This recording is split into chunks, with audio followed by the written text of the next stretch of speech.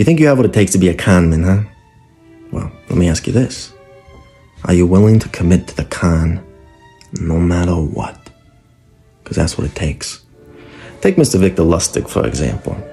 Conman goes aboard a cruise liner with a box full of junk, all right? Essentially, machinery malarkey. He sells it to passengers at $10,000 a pop, saying, you buy this machine, you'll print money for the rest of your life. And once you know it, they bought a hook, line, and sinker until a disgruntled customer, a sheriff, mind you, comes back to Mr. Lustig a few months later saying, this machine doesn't work, like you're trying to scam me, what is this bullshit, right? Instead of instead of cowering and admitting to his, guilt, Mr. Lustig ain't no sucker, all right? He says, did you check the flux capacitor on this thing? He committed to the con, and he conned the sheriff again. Now do with that information what you will. As always, happy conning.